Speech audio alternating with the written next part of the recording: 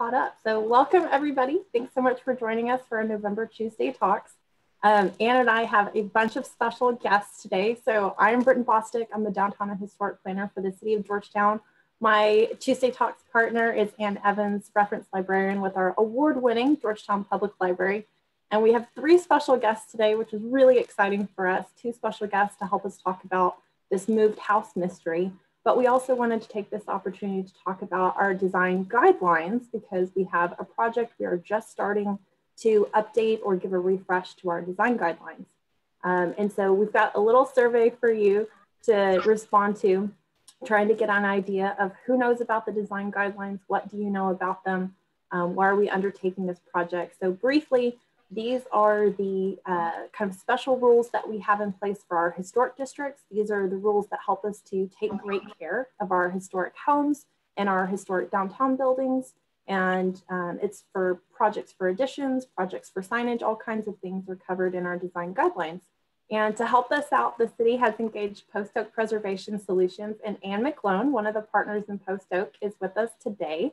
So Ann and her partner Ellis, as well as other members of the firm, are working with us on helping to craft design guidelines that really fit our historic districts, that really fit our historic buildings, and are a great fit for Georgetown. And so the last time we had a design guideline update was in 2012.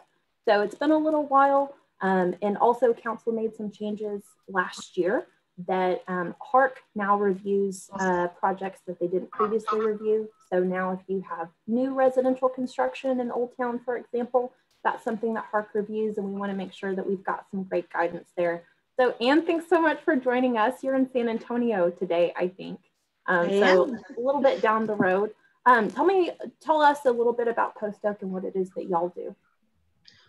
Post Oak preservation is actually relatively new. We have been around for 1 year, but I have had my own preservation consulting firm for about 10 years now, and my partners were together for 5 years before now. So we have plenty of experience. What we really wanted to do as a firm was offer different sorts of preservation solutions to a lot of different preservation topics. And so one of the things that we're really interested in is design guidelines and helping cities craft design guidelines that are specific to Georgetown. And not just a standard set of guidelines that are sort of a copy and print, that we really want to understand Georgetown. We sort of laugh and say, we want to go local. We want to see the historic district as Georgetown sees the district. We've done a number of guidelines up and down sort of the Midwest. I think the furthest north we've been is Winona, Minnesota. Done a lot in Nebraska and Kansas.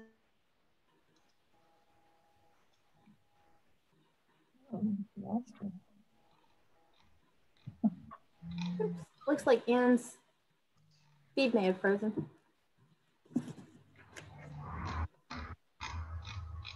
Well, y'all know how Zoom meetings go. What was the meeting on, do you remember? Okay, well, we'll see if we can get Ann back. But in the meantime, one of the things that we are I just had to put in my email address. One of the things that we are asking everyone to think about as we go through this updates process is, what would they like to see in Georgetown in 75 years if they could come back? You could come back to Georgetown and you wanted to see something in our historic districts completely unchanged, and that would make you really excited. What would that thing be?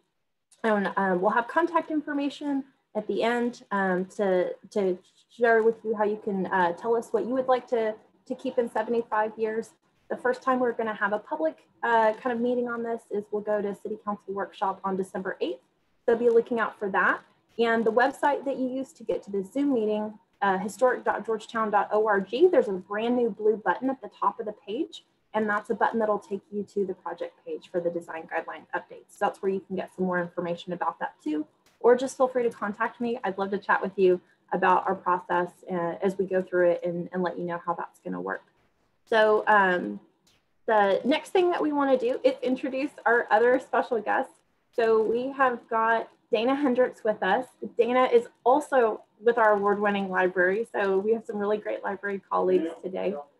Dana has the most interesting house we have discovered. And Dana brought me such a cool research project. We've been working together for some months on this. And then we also have Liz Weaver with us. Liz is with Preservation Georgetown. That's how a lot of people know her, but Liz is not only their historian, Liz is also an educator. And so Liz has wonderful research abilities. She is a great colleague for me and has helped us find out some things that were beyond my scope of ability and really get down into the details. Liz is the one who figured out just how old this house is. And so she has very graciously joined us to help us learn a little bit more about some of the research that she does and some opportunities that you have to partner with Preservation Georgetown if you're not familiar with one of the really cool things that they do. So thanks everybody for being here. Really looking forward to this.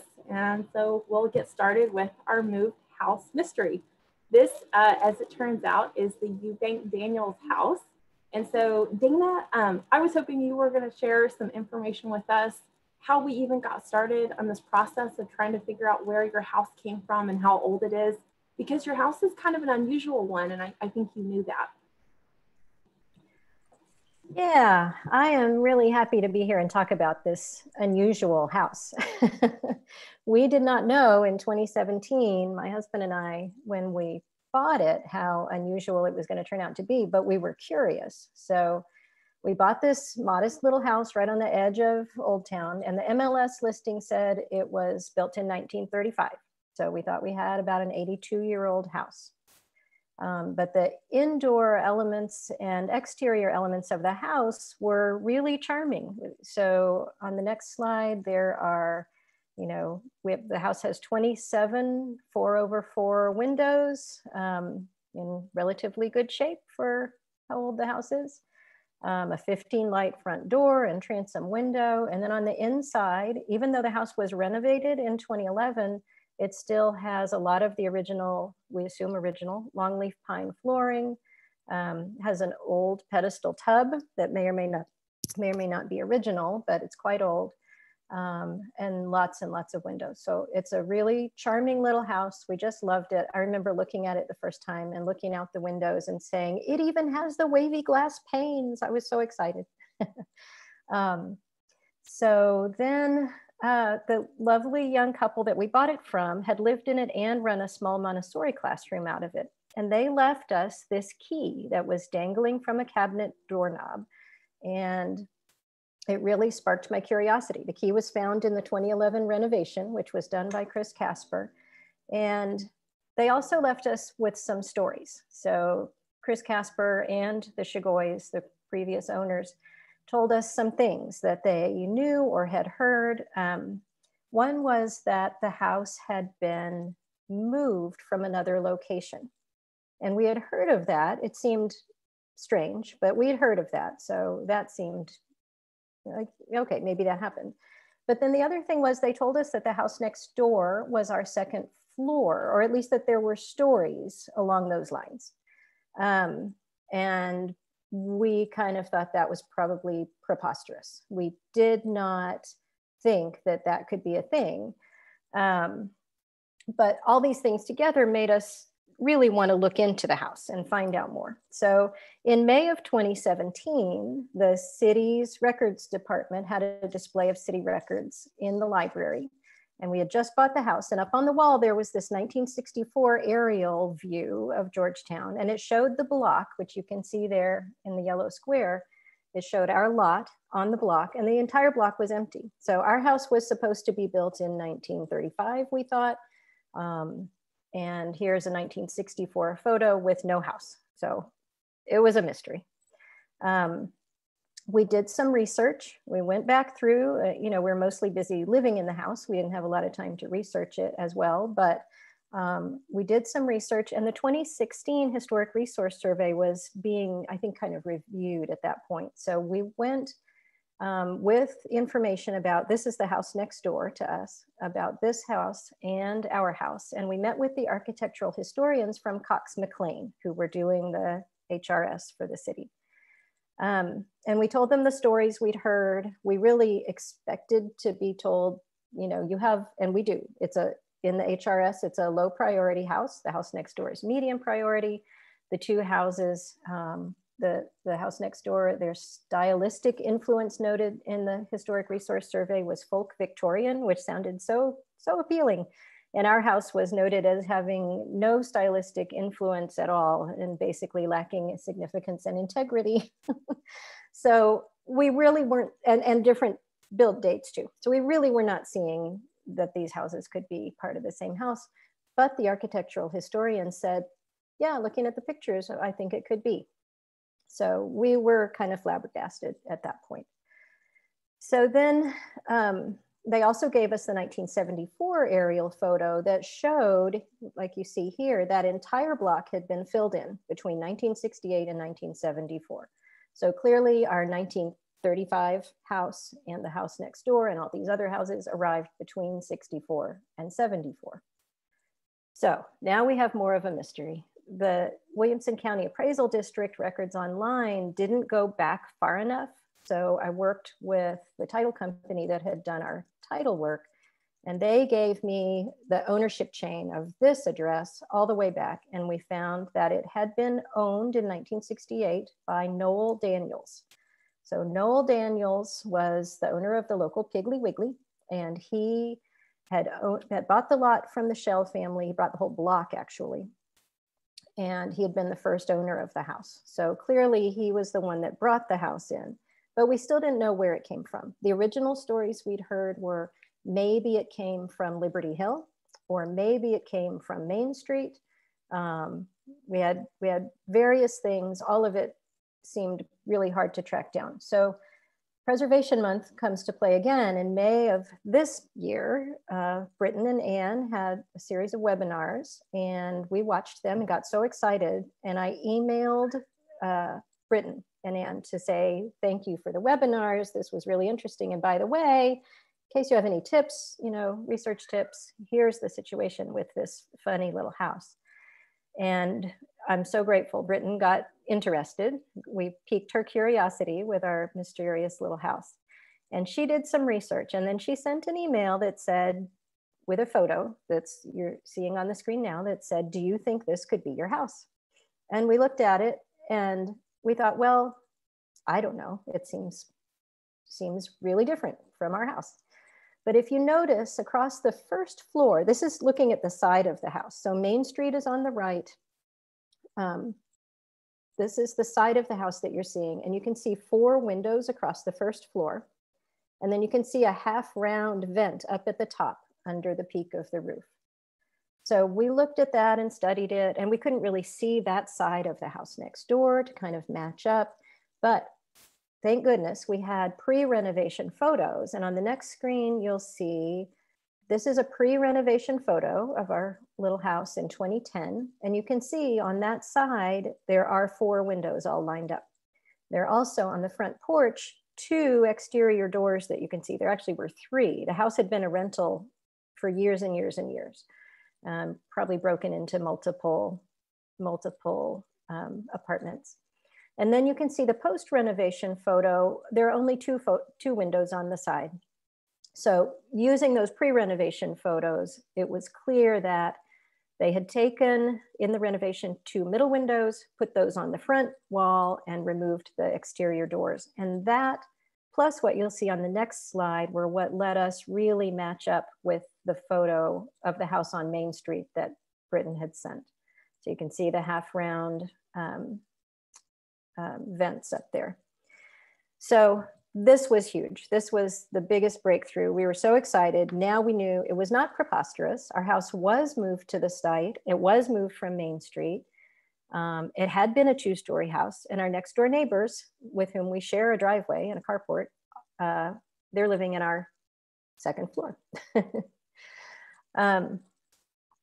So on the next screen, you'll see, I went through all of the Williamson County Sun for 1968, trying to find, desperately to find some notice of the house being moved. I thought, it's 1968, it was a quiet town. I know houses were moved, but surely this was kind of a spectacle, and this house had been there for some amount of time. I thought at that point, maybe 30 years.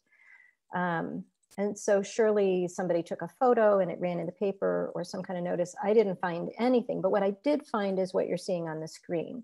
So Noel Daniels, who we knew owned the lot, he is standing there at Main and 11th, which is where the house that Britin found, 1010 South Main, had stood. And he is standing on the site of a strip shopping mall that is still there. And that is what he put up in place of the house that he bought and moved to our lot. So that shopping center has Rio Bravo and I don't know, other businesses in there as well. And it's a block away from Dos Salsas. So that's where we're talking about. And it notes in this little caption for this photo of Noel Daniels and the strip shopping center that he is the town's leading owner of rental residential property. So that is what he was doing. He was moving these houses over to this block way far on the east side of town and using them as rental properties. So we took the information that we had from Britin and that we had otherwise and made contact with Preservation Georgetown. And Chris Thompson with that organization encouraged us to apply for a heritage home marker. Now, this was not something we ever would have thought of. It's like I said, a modest little house. We were beginning to have a good sense of the history and we thought it was fascinating, but we really didn't think that it merited necessarily any kind of notice. But she encouraged us, so we did apply, and that got us Liz Weaver. So Liz took up the banner and continued researching the house, and I thought it was just kind of a miracle. She emailed and said, your mysterious, sneaky little house has been found out, and she had uncovered the original construction date in 1886. So our little house has a lot more history. It's a lot older than we thought. And on the next screen, you'll kind of see a summary because I didn't want to leave out the people who lived in it. So the address over on Main Street was 1010 South Main. It's not an address any longer. The strip center that's there doesn't face onto Main. But the first folks who owned the lot over there were William and Mary Knight. William passed away and Mary gave the lot to the property to her daughter, Caroline. So Caroline and her husband, Cyrus Eubank, constructed the house in 1886. We know thanks to Liz. They lived there with their 5 children, including 5-year-old Rex Eubank. So they periodically took in boarders. We know a lot about them from looking not only at deed records, but also at the census to know who was living in the house, whether it was the owner or a renter. And by looking through the census, we know that Cyrus and Caroline stayed in the house into their old age. Cyrus died and his wife died 3 years later. And then Rex, who had grown up in the house since he was 1, was the owner of the house. And he lived there with his wife, Lily. Rex was Lily's second husband. And they lived there for some time until they moved into another house over on Walnut. And at that time, the house began being a rental over there. So Caroline Eubank and her daughter-in-law, Lily Eubank, and their families consecutively owned the lot and then the home at 1010 South Main for 120 years. So our little house has this long history. And I think now, I look at our wavy glass panes and I think that was Caroline Eubank and Lily Eubank looking out those windows. And it has made everything so much more, it's just pulled it all together for us. So we have our mysteries, and now thanks to Britin and to Liz, we have lots of answers. And I think that's it, other than just to say on the next screen that I made this cheesy little photo. I want to know so much how the house looked when it was in the original configuration And we don't have a photo of that. We have these great photos from the side, and that's helped us solve the mysteries. But I would love to have photos of the front of the house before it was broken apart, instead of this one that I've pasted together after it was broken apart. I would love to find photos of Caroline and Cyrus, or Rex and Lily Eubank. You saw a photo of Rex on the previous screen, but he's the only one I've got, and I'd love to know the faces of the folks who lived in the house. And then any documentation of the moving of the house from Main to 4th Street. We believe it happened in 1968. That makes a lot of sense. We know it was gone from that one lot on Main Street. We know it was here, but we don't have anything documenting that. So I would just put out a little appeal for anyone who has additional clues to the mystery. So and if you do have any clues or any photos or anything that you would be able or willing to share about this house, we'd be very interested in that. And you can email those to historic@georgetown.org if you're so inclined, or feel free to call, and we'll have numbers on the very last slide. But if you do have this information, we're very interested in trying to complete our puzzle and fill out a few of the gaps in our mystery.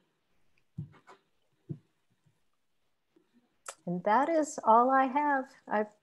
I have enjoyed talking about our mysterious little house. Thank you, Britin. Well, this is really great, Dana, and thank you so much for sharing this. This is such an interesting project to research, and in the time that since I've been working with Dana, a few moved houses have come to my attention through various means, and so I'm aware of at least 6 different houses that have been relocated, either from outside of Georgetown into Georgetown, or within Georgetown, or in a couple of cases from Austin to Georgetown. And so some of the houses in our historic districts, really, the faces of them don't really tell the story that they have very clearly. And so it's always just such great fun when we can figure out, in this case, the house is really much older than we had thought. And its history and the people that it's associated is much more significant than we would have imagined from its current location. And in a great way that it ties it all together. And it's funny about this house too. So one of the things that really helped me, and I do have really great partners at Southwestern University Special Collections. And so one of the things that helps me a lot is having photographs that I can look through and kind of understand where things have been over time. And I was so excited when I was looking through the 1934 photos that Southwestern has shared with me, and saw a house that looked like what we were looking for. And I kind of had a similar response: there's no way, this could not be it. And then it turned out that that was indeed it. So we found it on Main Street. It was right across from the Georgetown Elementary School. Ann and I did a presentation on Georgetown schools a couple of months back. So if you want to see that, feel free to watch the YouTube. But right behind this school, which is no longer with us, we have the Eubanks house. And so that was kind of an exciting find, and to see where they had lived so early on. So if you zoom in a little bit again, there was a lot going on this block, and it's amazing how things get tied together in our history. So right behind this house, you can see the Episcopal Church Rectory, and then right behind that, the Episcopal Church. So this was originally part of the Grace Episcopal Church. You now know it as Grace Heritage Church, and it's just right down the street and on the opposite corner. But we've got a little bit of storytelling about that church. And so all 3 of these structures kind of had an interesting history of being relocated over time. We were able to have one more kind of view of the house. It's from the back, so it's not a very clear view. You get a much better view of the Grace Episcopal Church and a little bit of the rectory. But we have these beautiful gable ends. And when Dana was talking about folk Victorian style, this is kind of really early in Georgetown's history. We tried to get a better view from the overheads, but those weren't very clear. They were pretty blurry. But sometimes when we're looking for moved houses, we're checking roof lines to see if the roofs match up and give us kind of a clear indication. So this is the 1964 aerial photo showing the house was still right there on Main Street in 1964. You can see the Piggly Wiggly kind of behind it and to the left. That ended up becoming our HEB, for those who are familiar with that. And then, as Dana said, in 1964, this was an empty lot. And then in 1974, you have the strip center. You've got this block fully built out as commercial properties. All those houses are gone. The Episcopal Church has been moved at this point, and by 1974, we see the house at 1010 South Main Street reappear as 2 houses over on 4th Street. So Ann 1886 in Georgetown, we have some really great photos that I love so much, but help us to understand, this house was built really pretty early on in Georgetown's history. It's one of our older houses. And so help us to understand what Georgetown was like in 1886, so we get a kind of a sense of what was going on when this house was built. All right, yes. And so these are kind of the photos that almost were. Dana's house is almost in these, just barely outside the upper left corner. But in 1886, Georgetown is still less than 40 years old as a city. So it's still pretty young, but it's kind of a strange mix between two worlds. And in the 1870s, you have Southwestern arrive and all of that brings. So the professors, the students, that kind of livelihood. You also have the railroad coming to town in the 1870s, which brought, of course, we've talked about massive change and growth to the city. The population grew exponentially. It grew 182% between 1870 and 1880, and then it almost doubled again between 1880 and 1890. And as we've talked about before, the railroad changed Georgetown's economy. So cotton became much more predominant because you could suddenly ship it to Eastern markets more easily, and the cattle drives kind of died down. But you could also get goods and materials more easily. So you see this massive increase in building. You start to see the downtown square that we know take shape, and you see all sorts of new housing going up. The taxable property in Georgetown went from $2 million to $5 million in this time period. Whoa. So it's just exploding as far as building, as far as people, as far as all sorts of things. In 1884, that standpipe that you saw in the last photo was established with the waterworks. So suddenly we have city water, brand new, but then you still kind of got this weird frontier feel. There's still shootouts happening on the square into the 1890s. 1886, that same exact year that the house was built, was the last really big train robbery in this area. Yeah, just down the road in McNeil and Round Rock. There was in 1884 also an option election on prohibition, which was voted down. So there's still saloons on every corner of the Georgetown Square and all that that brings. So it's kind of this weird mix between everything that, you know, is changing, all of this influx of people coming, and this still kind of in a Wild West feel almost.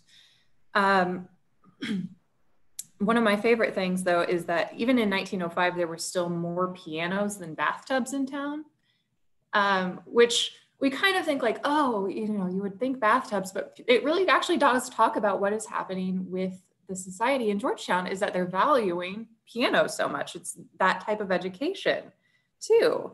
And running water is just not really a thing yet, to some degree.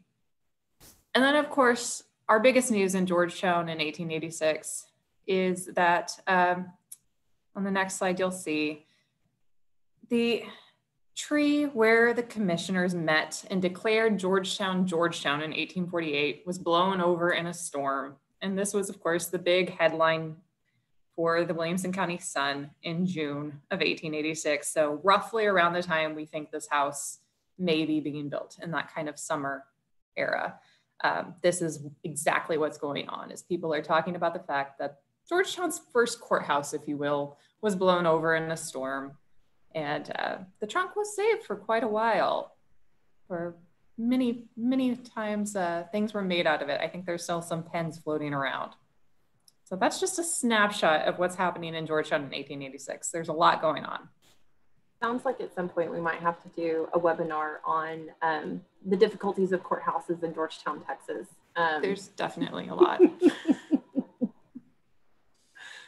So we have Liz Weaver with us, Preservation Georgetown's historian, and a great colleague for us. Liz has research abilities that are just really magical, and she solved so much of our mystery. And so Liz, would you mind sharing with us some of how you were able to figure out, I couldn't date this house. I had a really, I think a 3-decade range in which I thought it might have been built, but you got it down to an actual date. And I'm so grateful for that. I got lucky with this one. When I came into this project, a lot of the work had already been done. Britin had already done the first thing I do, which is trace the title. Because the title to the land, who owned the land, gives me names. And from there, I can start looking at ancestry, looking for documents. And then I also start looking in old versions of the Williamson County Sun. And with this one, I got back to the Eubank name, and I could tell from the prices of the property when it changed hands that it was probably during the Eubanks when the house appeared.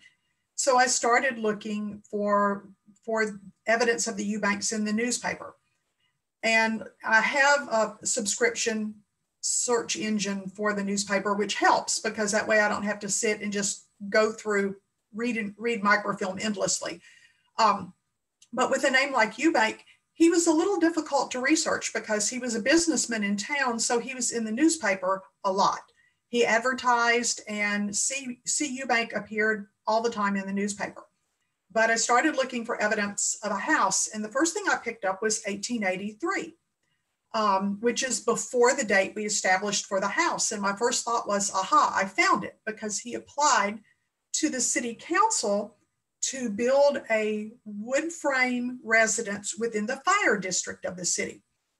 And so I was like, I wonder what happened with that. So I went back into the city council records to dig and look. And I found in the city council meeting minutes that was referred to, there was a fire committee at the time. And apparently if you wanted to build something that they might have to put a fire out on within that fire district, you had to get approval to do that. And the fire committee recommended no, to not allow Mr. Eubank to build a wood frame structure in 1883.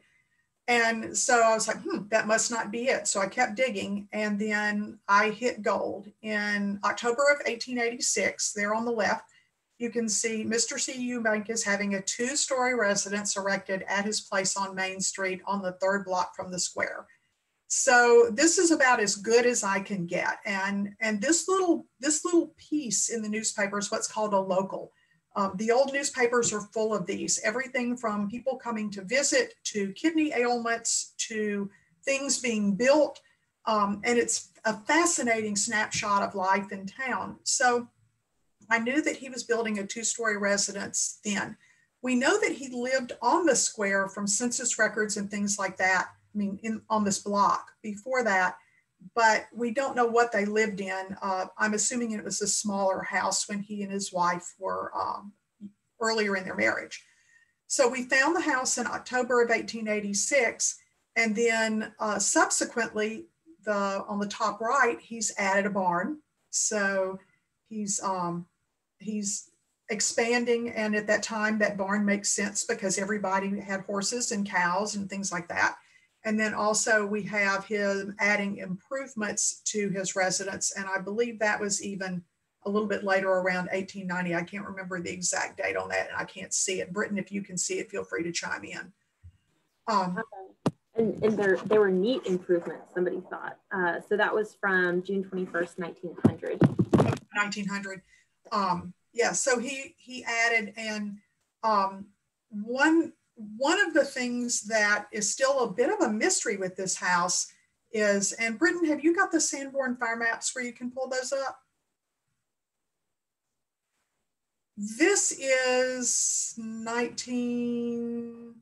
what year is this, Britin? 1900 on the left, and then 1905 on the right. Okay, so this is the house from above. So, you know, the house was built in 1886. And the right-hand part is what we see that became Dana's house and the house next door. And that extension that goes to the left, which would be on the rear of the house, we don't know what happened to that, which is interesting because in the view that you're now seeing on the right, that's a later Sanborn fire map, and that piece has gone. And Britin, what dates are these maps? So on the left, we have 1910, and on the right, we have 1916. Okay, so we see that staying there, and then the piece going away, and then I believe in 1925, it comes back again. And we may never know exactly what happened here. One possibility is, since we know that the Eubanks lived on this block, it was not uncommon at the time for people to take their old house and attach it to the back of their new house because it was usable space.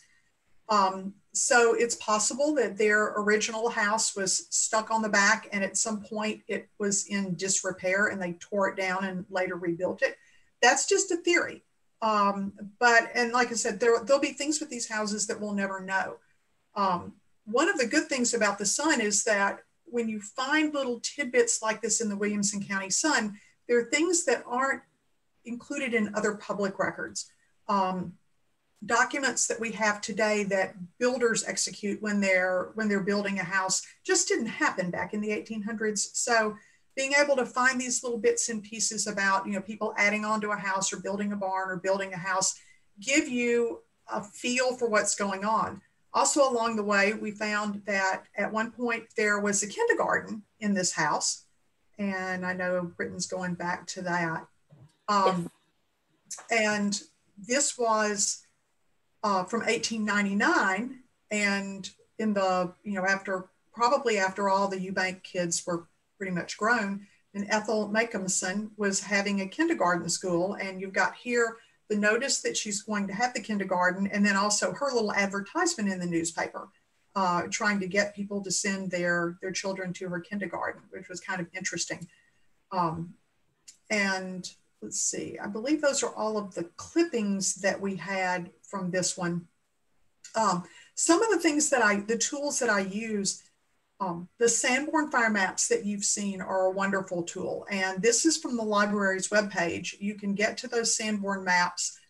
These are the digital versions. And if you have a library card, you can get to those. Also, the UT library has the color versions that we were looking at.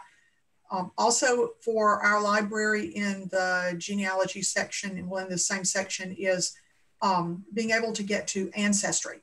And that's shown up at the top. And right now through, I guess, the end of the calendar year, you can access it from home for free. Normally you have to go to the library to get it for free, but this is a great way to get this as a resource to use, because sometimes when you're looking at Ancestry, you can find photographs. People have already done some of that work or have posted pictures and things like that. It's a really, really good source. It's also been a way for me to get in touch sometimes with ancestors of some of the people who've lived in these houses. And they're more than happy to share pictures and information. So that's my bit about finding this house. There are bound to be somewhere photographs of this house being moved, because when Grace Heritage was moved in 1955, the roof had to be taken off of it, because at that time, taking down the wires was not a viable option. So when this house was moved, I expect they had to separate it into its 2 floors at the time they moved it, which would have been a big deal on Main Street in the 1960s. And we know that Noel Daniel bought the property around 67, and then the strip center appeared in 68. So it's in a fairly narrow window of time. It just apparently didn't make the Sun. But you would think that people would have taken some pictures somewhere along the way. So yeah, if anybody's got photographs of this, we would love to see it. So I'm glad to that you brought up the Episcopal Church, because we're going to use that as an example of what it's like to move a house. But speaking of newspaper clippings, sometimes when you're researching, you go down these like really fun rabbit holes and you find other information and you go, oh, I need to save that for later. And so Liz has been wonderfully helpful to me, because she's always got these tidbits of information. And if I get stuck, I know I can ask her, and she's always got something. So we were talking about, and I'll back up, this house that became Dana's house was next to the Episcopal Rectory and then next to the Episcopal Church. So we're going to transition a little bit and show you how the Episcopal Church was moved. But the rectory, we talked about this kind of fire area, and initially Cyrus Eubank had been told no by City Council. He couldn't have his wood frame structure. And you would think, well, what's the big deal? But Liz, you found it was a big deal because there had been a fire in the rectory. Yes, and it happened quite often. When you read the old newspapers, you see lots and lots of reports of fire. For the preservation home tour that we have coming up later this month, one of the houses, of the 3 houses that we're looking at, was badly damaged in a fire. And in this case, the Episcopal rectory caught fire, and luckily there were people by who, you know, immediately discovered it and dumped lots of water through the roof and put it out. And you know, they saved the firemen from having to turn out in the cold, and they saved both the Episcopal church and the Eubank house next door. So yeah, fire was a very big hazard during that time, and people were very, very concerned about it. Well, reasonably so, because we might not have had Dana's great house today if somebody hadn't, if these brave young men hadn't been available standing around the cold waiting for a fire to put out. I really love these newspaper accounts, but Dana had also shared some photos from the 2011 rehab of her house. And so this is really great, fun photos from the backyard. You can see at that point in time, the house has been set up on a pier and beam foundation. You can see a photo of the bathroom before it got rehabbed, using some, that's definitely not an original sink, unless you, that looks like it might have been an original sink at my school when I was a kid, but maybe not for a house. And so we've got some photos of the interior too. So if you've never seen an old house remodeled, they tend to have really, really beautiful wood, old growth lumber that's really dense and really strong, and has this gorgeous golden reddish color. And it's one of my favorite things about seeing old houses as works in progress, is that you get to see these really beautiful materials.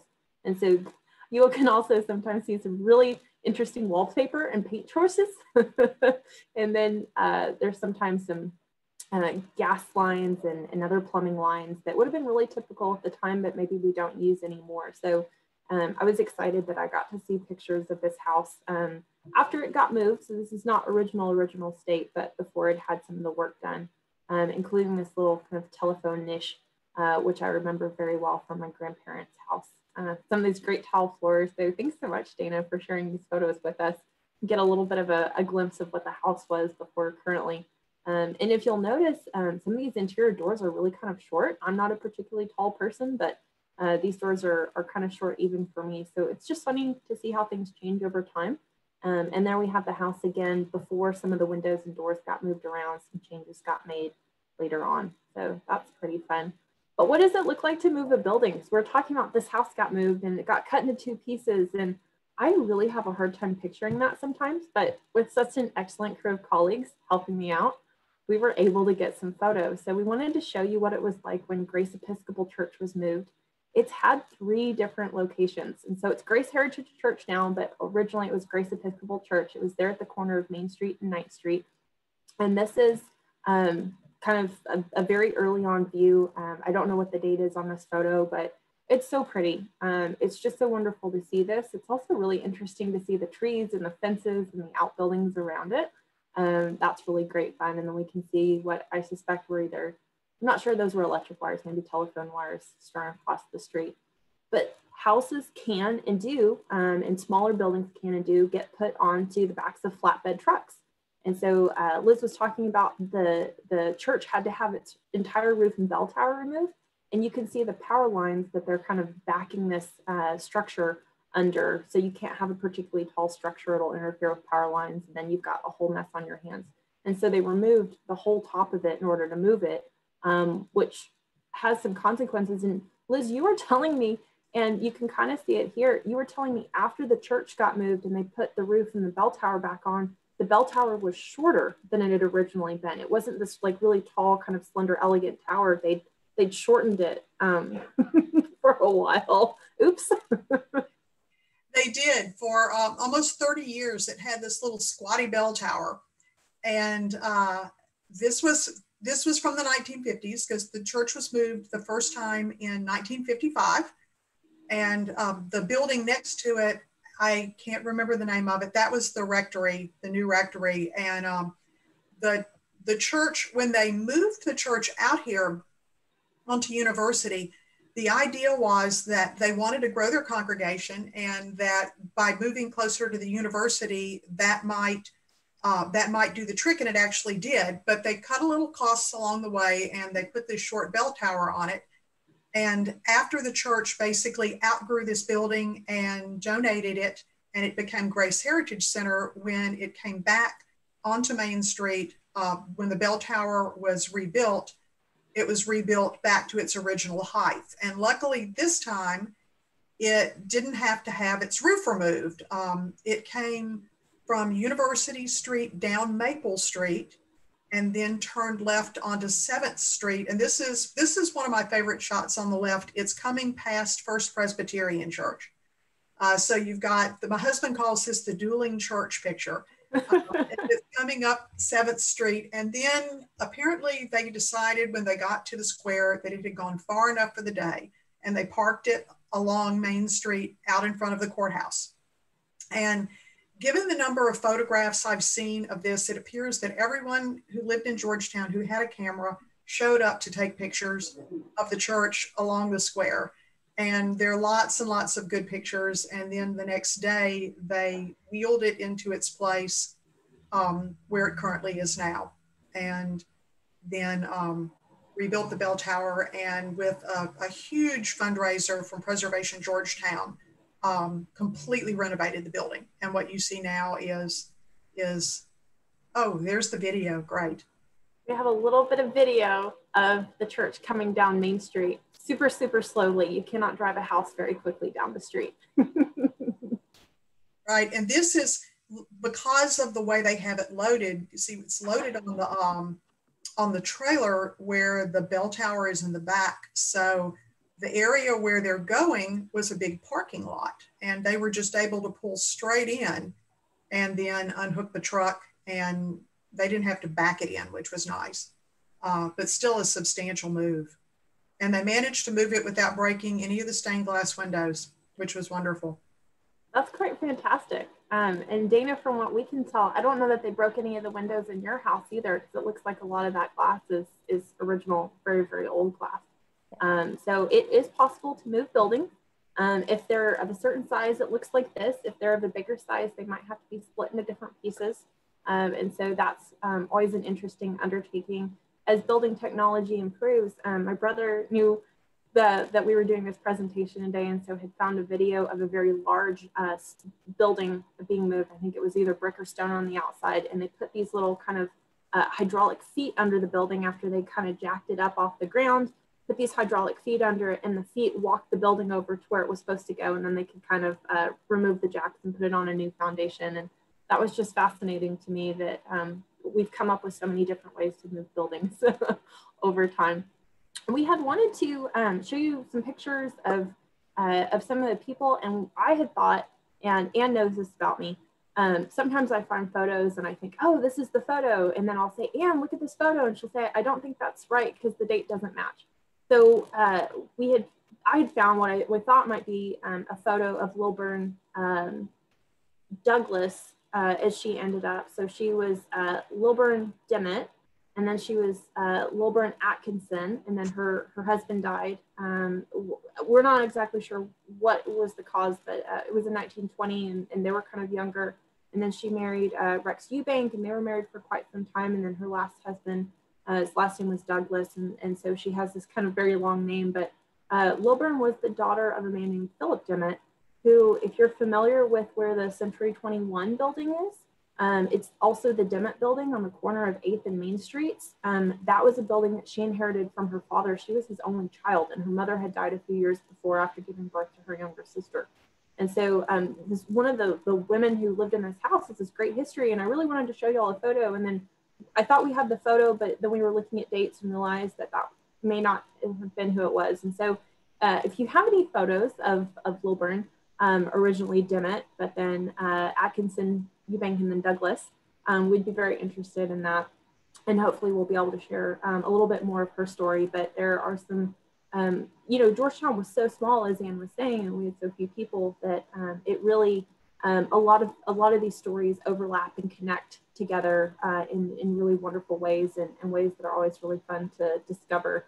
And so thank you very much, y'all, for sharing your information about this house. If you need more information or want to share information with us, if you have any of the things that Dana's looking for, if you happen to have a photo or know of a photo or any kind of picture of this house being moved in the 1960s, we're very interested. And you can email or to ask us questions or send us information at historic@georgetown.org. And then you can also call us. For me, it's 512-930-3581. Or you can also call Ann at 512-930-6614.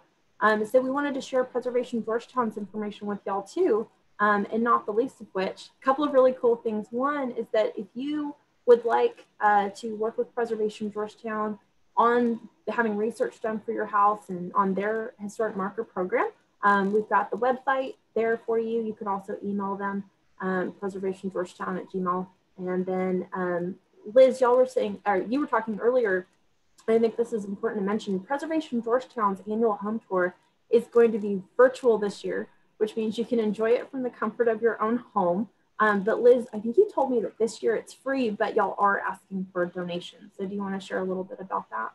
Yes, thanks. It is free and it launches on November 14th. And there'll be information about that on the Preservation Georgetown website and on our social media. This year, we are doing virtual tours of 3 houses, one on Ash Street and one on University and one on Elm Street. And very, very interesting houses. And yes, it's a free event. We do have a VIP ticket that you can buy that gives you, we partnered with Cork Winery, and they're doing like a wine and cheese pairing if you want something to munch on while you're watching. But it looks like it's going to be a really fun event, and all of the money from this, all the profit from it goes to our preservation fund, which goes back into grants to help keep these houses in good shape. So we're in the process of a grant cycle right now. So this is our primary fundraiser for that grant program. So love to have you tune in and take a look, and would love to have you donate to us and help with our preservation efforts. And Britin, one thing you did say, you mentioned the marker program. Mm-hmm. If you're interested in the history of your house, but you just don't have the time or the inclination to research it yourself, that's what I do through Preservation Georgetown. When you order a marker plaque, we go back to try to find the original owner or significant owners and the date that a house was built. And sometimes we stumble across things like Dana's, where you have a date where it was significantly altered. In some cases, we can find out what builder built your house. And anything I uncover along the way, clippings from the newspaper and stuff like that, you get all of that. So you get a little history of your house, and if you want to take it further than that, you can always dig some more. But it gets you a pretty comprehensive history, and you don't have to do the legwork. So, and at the same time, you get a wonderful plaque that will celebrate your house. And in the case of Dana's, hers is going to have one of the more unusual names, because it's going to be the Eubank Daniels house for Cyrus and Caroline Eubank and Noel Daniels, because they were both significant owners. And it will bear 2 dates, 1886 and 1968, since the house had such a significant change. Thank you. This is so fun. So if you're interested in that, please reach out to Preservation Georgetown. This is one of the wonderful ways that they support historic preservation in our community. And one of the great things that we all enjoy and want to be able to share and have other people have access to is knowing the history of our town. That's so important and helps us all to be better stewards. So really appreciate Preservation Georgetown providing that. And they provide great support to me in my efforts to understand our history better and the histories of these properties and structures. So Nat, did we have any questions that we need to answer? Does anybody have any questions as we get our hour wrapped up? There are still a few people hanging with us on Facebook Live. There are nobody's posted any questions at Facebook Live. I do appreciate some of the conversations between the panelists in the chat function, so that's also available to you there. Is there anyone that's joining us through Zoom that wants to unmute or raise their hand for a question for the audience?